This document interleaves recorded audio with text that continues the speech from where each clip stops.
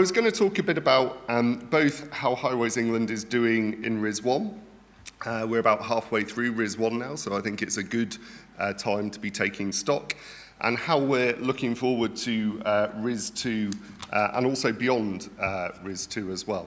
So a bit of background, Highways England, we're responsible for the strategic road network. I think we consider this to be arguably the backbone of the nation's transport network. So key points, you know, it's only 2% of the nation's roads, but we carry 1/3 of all traffic, 2/3 of all freight. So it's more freight than all other roads and all other modes combined. We recognise we're just one part of a broader transport network, though. It is vital that we connect both effectively with local roads, but also kind of with other transport modes as well. So obviously we're doing a lot of work at the moment looking at things like how we link in with HS2, development of Heathrow, last mile access in the context of ports, airports, etc. And I think, interestingly, demand for the SRN continues to grow.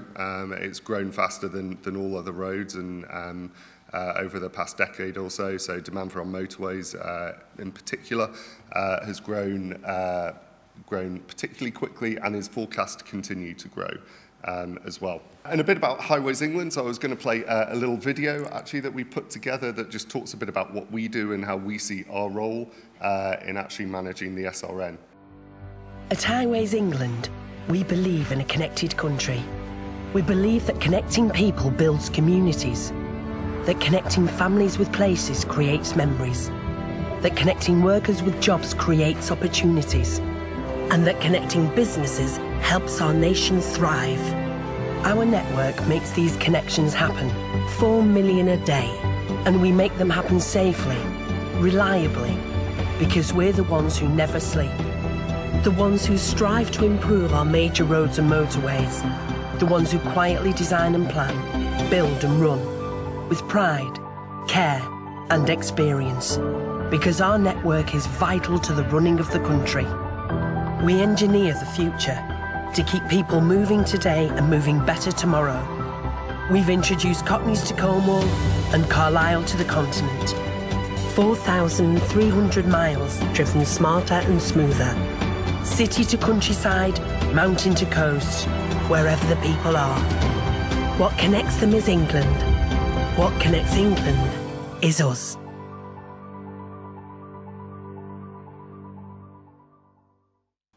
So it's just a bit really about how we are seeing our role, but looking backwards as well.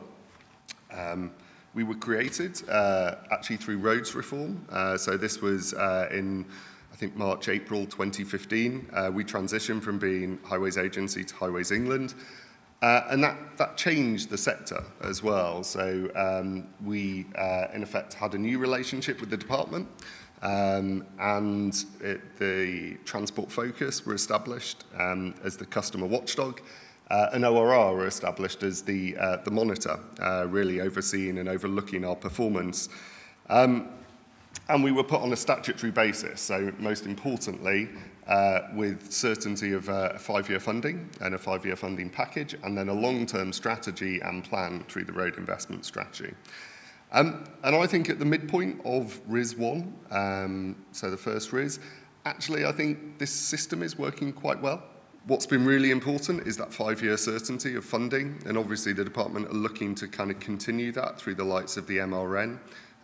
But the clarity of funding and the ability to think strategically, so having a RIS, creating a strategic business plan, I think has made a fundamental difference to Highways England.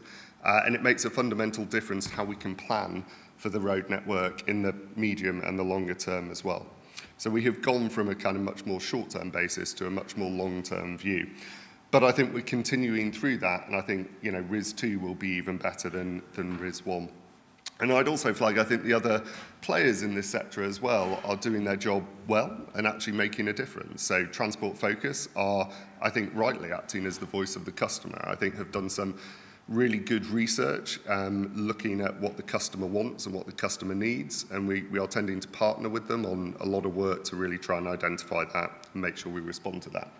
And similarly, ORR, I think they bring a sort of healthy independence and a good amount of challenge and focus on areas that perhaps would not naturally be the department's focus. So particularly kind of a focus on our operations, maintenance, renewals activities, which we view as vital.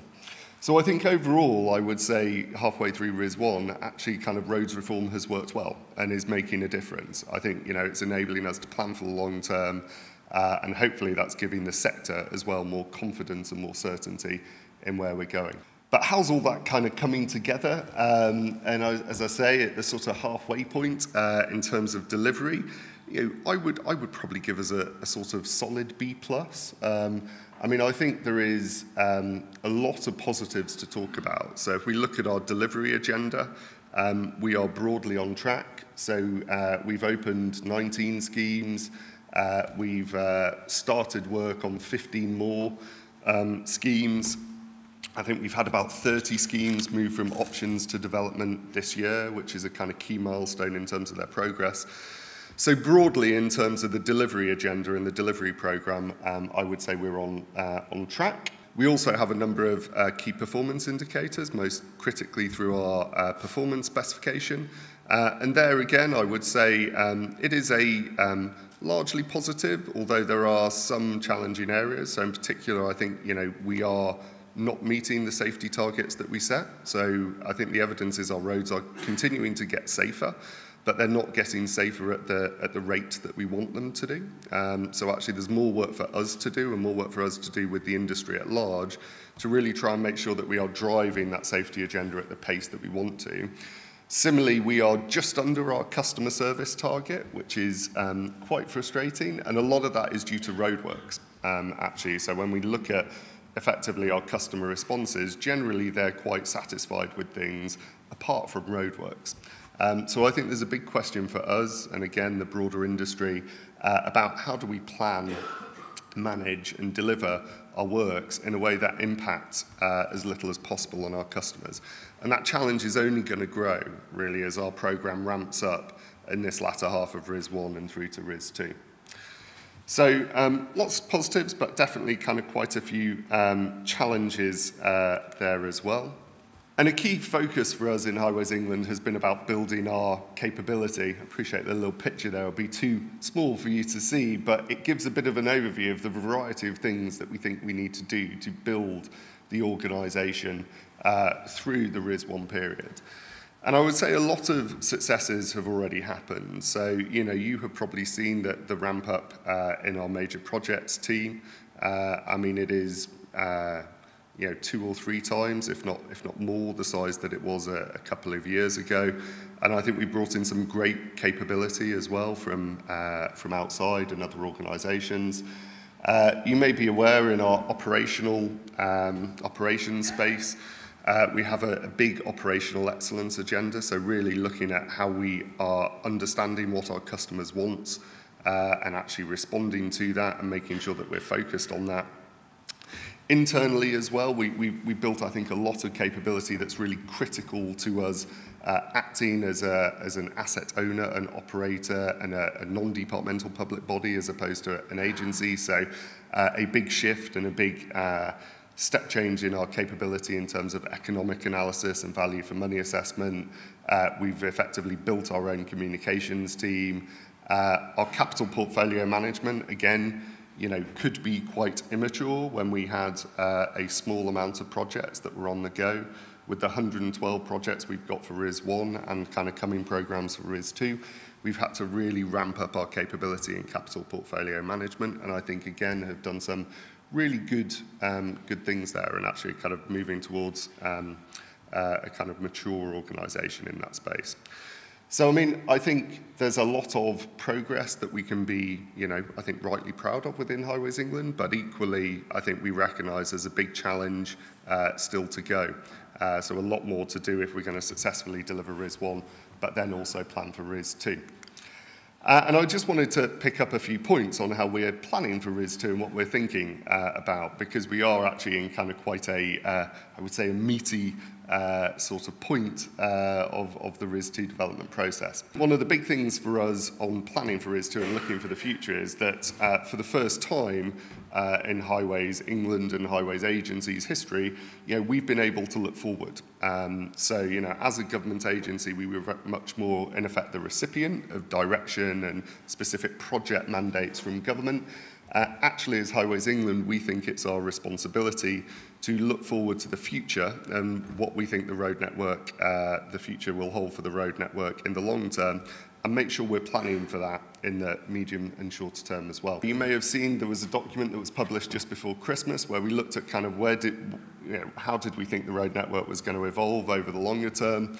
And actually, I think it's a really exciting time for our industry. So the National Infrastructure Commission has said that we're in an era of roads revolution, and so have others. And I think it is going to be a fascinating period over the next 10 to 15 years.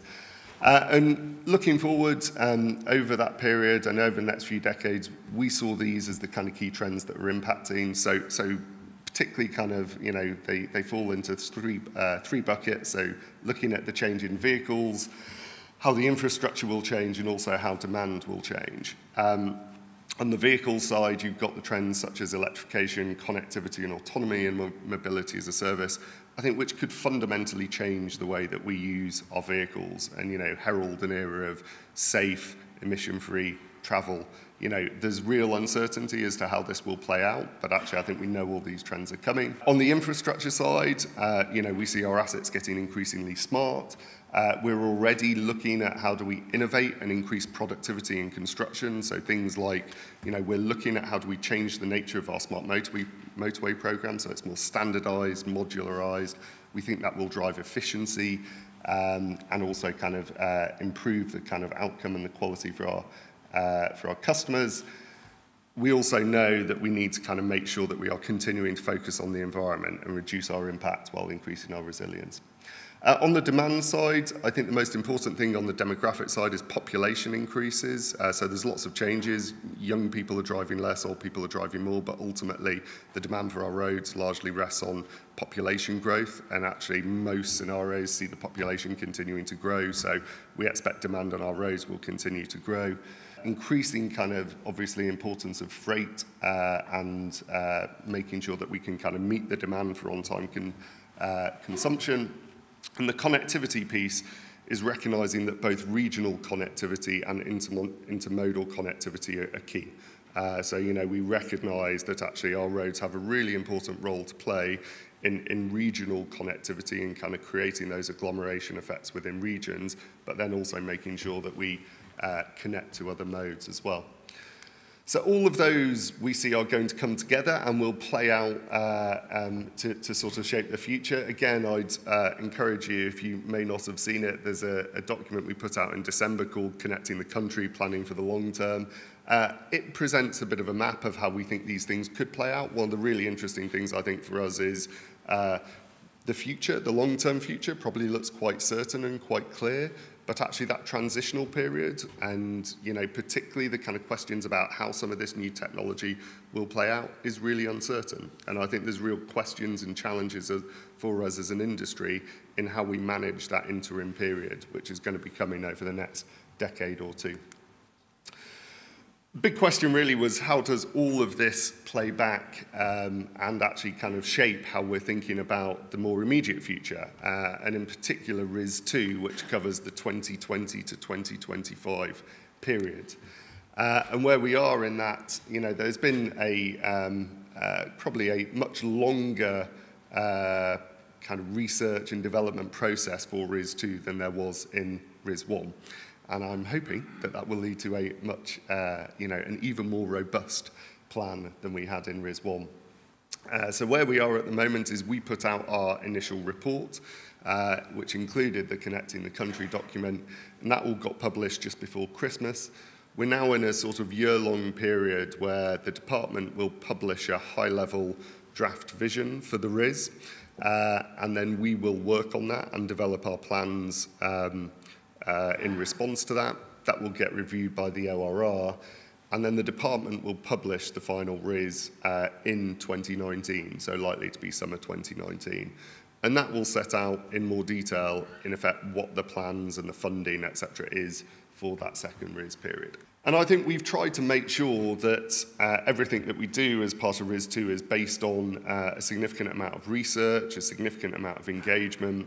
You may have seen we undertook the route strategies, which are, I think, a light 700 or 800 pages of analysis around all of the different routes on our network, what the challenges are, and actually where do we see the challenges in the future and thinking about how we could meet them.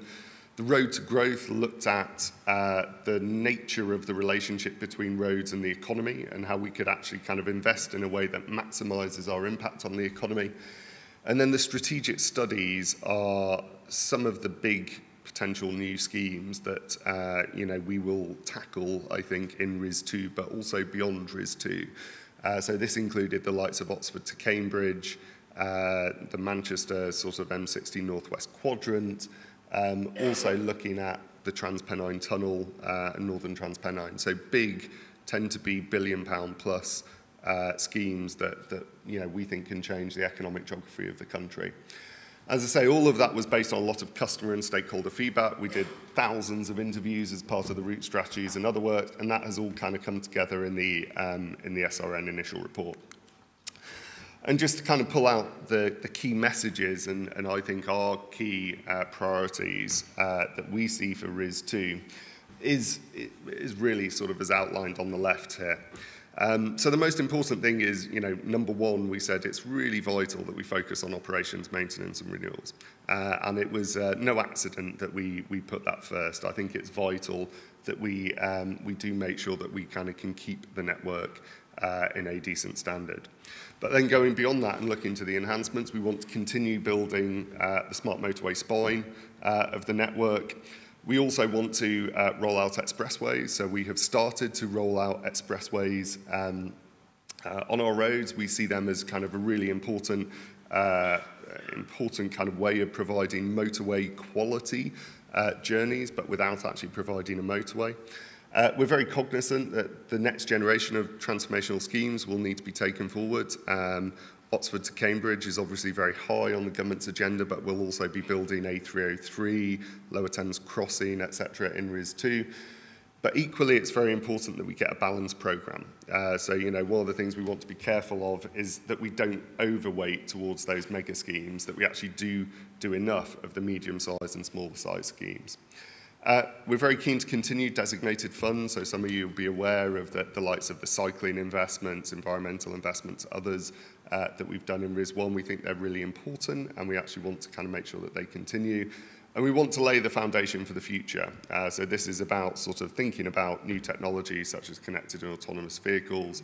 We're doing trials on platooning, we're doing some 5G trials, etc.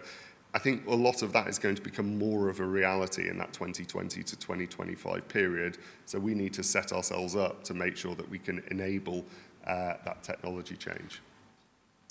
So where next? Basically, there's been a consultation on this, which hopefully you may have been aware of. That's just recently finished. And actually, that all then feeds into DFT's draft RIS, and then we're going to be doing a draft strategic business plan. And as I said, the final RIS will be published in 2019, and then following that, we will do our strategic business plan and delivery plan, which will set out the plans for the future in detail.